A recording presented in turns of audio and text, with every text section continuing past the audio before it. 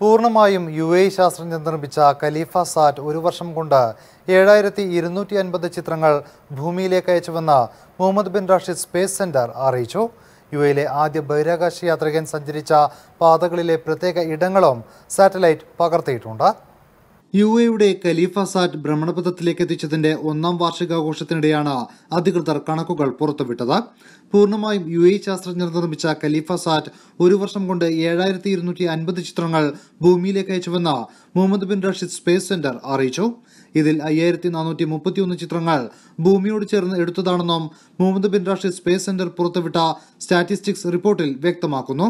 Farm Jumeirah, Al Nassr ക്ലബിനരികിലെ Al Maktoum stadium, kingdom centre, മസ്ജിദുൽ ഹറം, മസ്ജിദ് നബവി, Malaysia, Baikonur കോസ്മോഡ്രോം തുടങ്ങിയ ഇടങ്ങളിലെ ചിത്രങ്ങൾ ഖലീഫ സാറ്റ് പുറത്തുവിട്ടു. UAEയിലെ ആദ്യത്തെ ബഹിരാകാശ യാത്രികൻ സഞ്ചരിച്ച പാതകളിലെ പ്രത്യേക ഇടങ്ങളും സാറ്റലൈറ്റ് പകർത്തിയിട്ടുണ്ട്. അബുദാബി അന്താരാഷ്ട്ര വിമാനത്താവളം, ലൂവ്രെ തുടങ്ങിയ ഇടങ്ങളിലെ ചിത്രങ്ങളും സാറ്റലൈറ്റ് പകർത്തിയവയിൽ ഉൾപ്പെടും.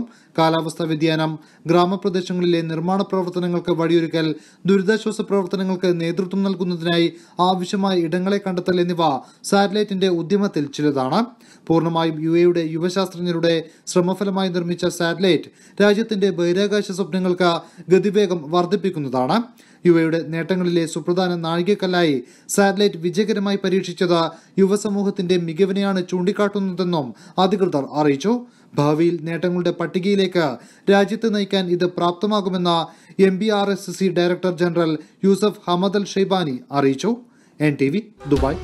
ജനങ്ങൾക്കൊപ്പം, വാർത്തയ്ക്കൊപ്പം, നന്മയോടൊപ്പം.